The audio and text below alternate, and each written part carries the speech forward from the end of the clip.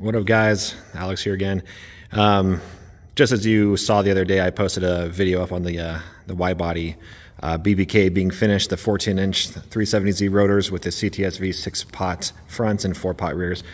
So now that the car is done, I'm going to go ahead and start working on my next project, and it's actually going to be up there in the corner, which is my Xterra. So it's up there in the rack because I don't drive it during the winter. It's freezing cold. Like right now outside, it's roughly 34 degrees. But so the Xterra, if you didn't know, it's turbocharged. It's a VG33. I did have it fully rebuilt with VG33 ER pistons, which is the lower compression.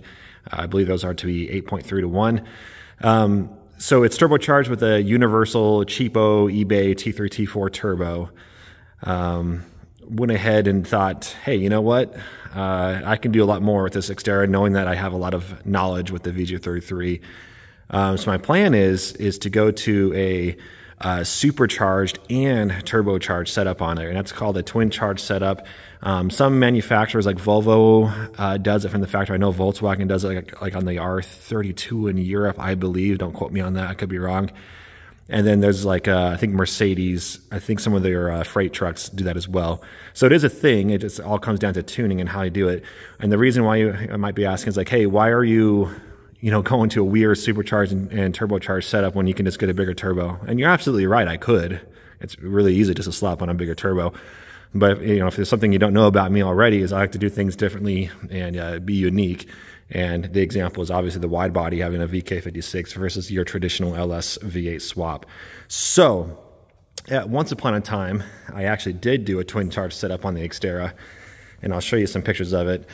It did work a little well-ish, not really. It was the factory M62, the Eaton M62 supercharger, bolted it on, and let me show you some pictures of it real quick. So there it is.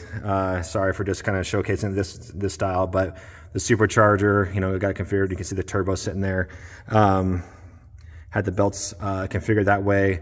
I found a pulley that was the same rib count and mounted on the factory bracket there in replacement of the AC.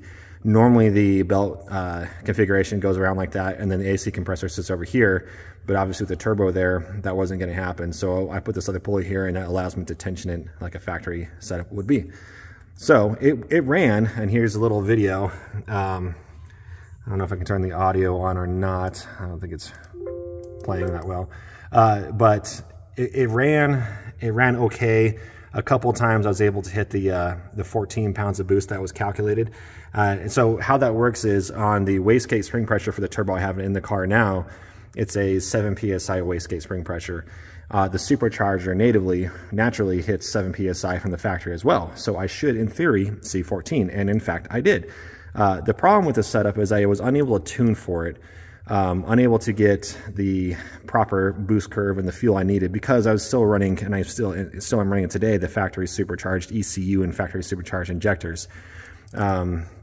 Let's see if I can get some audio. Let's just play that again real quick. But there we go.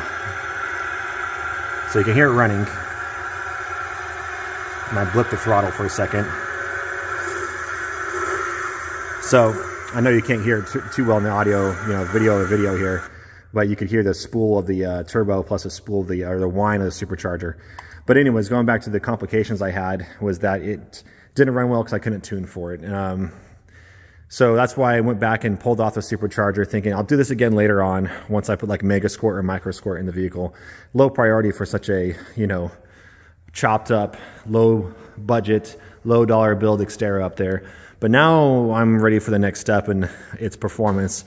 So the transmission, and if you want to talk about that real quick, it is a 38 transmission, just like you'd find in a Z31, actually closer matching a Z32, since it has the upgraded synchros as the Z32 98 spec would have. So for all intents and purposes, it is a pretty built transmission, being the 5-speed 30A.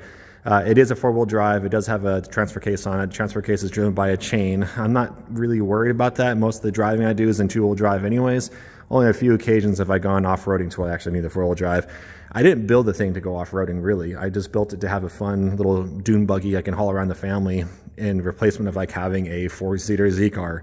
When you drive the Xterra, especially now that's turbocharged, it really feels like a Z31 turbo. Hits 7 pounds of boost, just like the factory T3 did back in the day. It's a little faster because the turbo's a T3, T4, so it hits a little harder, but man, it really feels like a Z31 turbo. The few people that I've let drive it, they like, yeah, it definitely feels like a Z31. Even the shifter feels like a Z31. So now that I'm getting ready to upgrade it, one might ask, what am I doing? What am I doing differently? Well, let's cruise over here, walk over here, and I'll show you. So here is the traditional M62 supercharger that I had on the vehicle. Kind of got it mocked up here. Here is an M122 supercharger.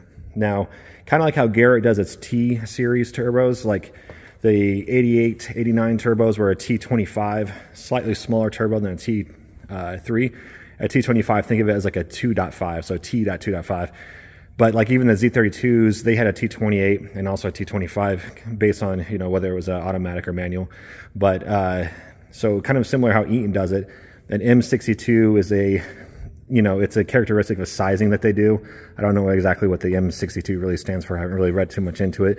There is a smaller version of the M series. I think it's like M40, M49 or M45, I can't remember. And then there's the M90, which is pretty common in a lot of other applications. Like the most popular one's probably the Pontiac Grand Prix. Those have an M90 supercharger, a little bit bigger than that guy. Then there's an M112 that's in some of the Mustangs, and I think the Ford Lightning trucks have those too. And then, you know, the M112, or I'm sorry, the M122, what you see here is out of a Ford Mustang, the GT500. So this is the largest M series you can get.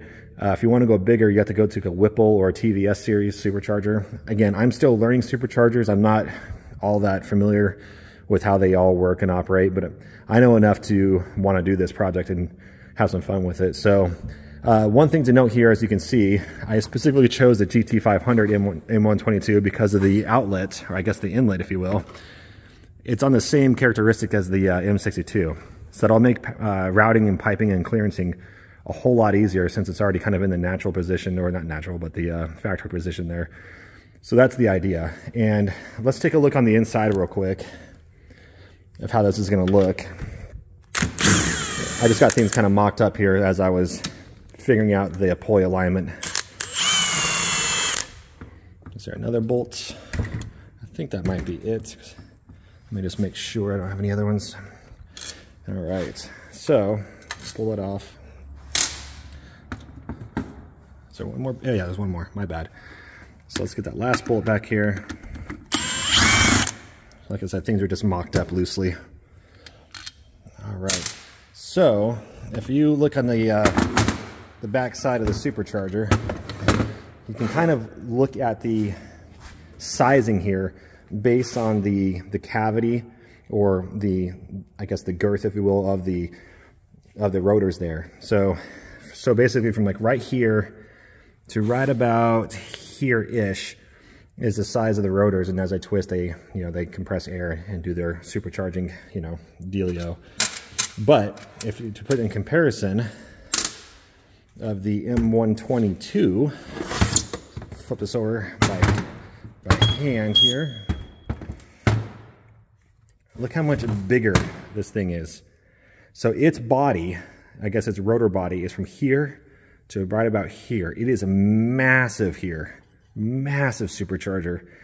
But if you otherwise look, you got the snout, the pulleys essentially in the same positioning.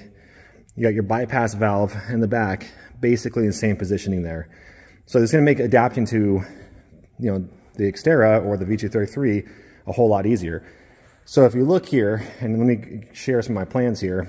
This is the VG33 adapter, or the supercharger adapter plate, the lower plate that you use to essentially bolt onto the, the lower intake manifold that we're all used to in the VG world. So with this setup, you got this custom, Eaton specific, M62 specific configuration here that only allows this one supercharger to bolt onto it. Look at the pattern differences between the M62 and the Ford's M122. It's massively different, but I have a plan, and let me show you how it's going to work out. So I use this bench here to position things accordingly. So I got this other supercharger, a supercharged lower intake manifold with the adapter plate. And obviously what you can tell so far is I have cut off all of the mounting plates, or the tabs on the sides, cut off the front one. I went ahead and left these two back there because they're not going to be in the way. Might as well just leave them. And what I'm going to do, and here's a cardboard template that I made. Oops, I got it backwards. So this is how I've basically configured and determined the best place to position the supercharger and have it kind of fit in a factory manner. Have the pulley alignment be perfect, et cetera, et cetera. But as you can tell, you know, first off, the bolt pattern's way different. And you can tell there's some voids here that I'll need to concern myself about. So my plan is, and I've already started on it, and I had to take a break. My plan is to use very thick aluminum bar stock. This is a 1/2 inch or maybe 3/8. This is 3/8, not 1/2 inch, I'm sorry. 3/8, which, if you come over here and look at the tabs that I've cut off, like this guy right here, it's the same thickness, 3/8. I want to use the same thickness when I bolt things down, that the the bolt clamping force and thread engagements can be the same. So what I've basically done is I've got the template, and I need to essentially get the aluminum cut out to where I'm going to weld or TIG weld the what you see here, the wing here, if you will, and have it be part of the intake. So essentially the supercharger will just bolt straight on. I don't have to do modifications to the supercharger. So here's an example of a very large piece that I've already cut out with my bandsaw. And, you know, it takes a lot of practice or, you know, patience to do this. But if you can see here, check that out. A couple small voids right there, nothing I can't fill in with my TIG.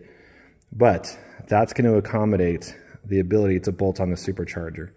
And I'm going to do that all the way around as I will. And when I come back to this area back here in the corner, I haven't quite figured out how I'm going to do this yet.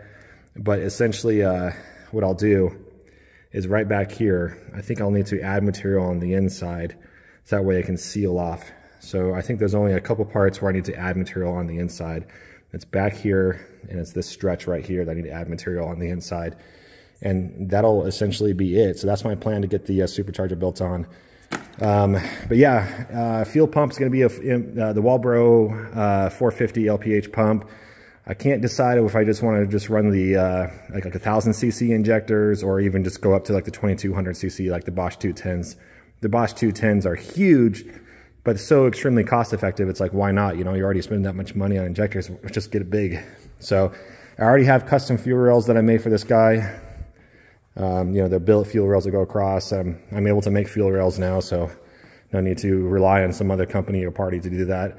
And as far as the ECU, I think what I'll do is go to Mega Squirt, like Mega Squirt 3, the gold box, and just have a custom harness set up and replicate the Z31, how Z31 guys use Mega Squirt. So that means I'll have to use a Z31 distributor in replacement of the VG33 distributor. But otherwise, you know, it's just business as usual with the ability to tune and make adjustments as I need to. The block was rebuilt with new pistons, as I said. The block can, you know, normally support about 500 horsepower. I'm not going to hit that point, to be honest with you, although I probably can. That's not my goals. I want to hit around like 400 horsepower and have it just be a solid, reliable 400 horsepower Xterra.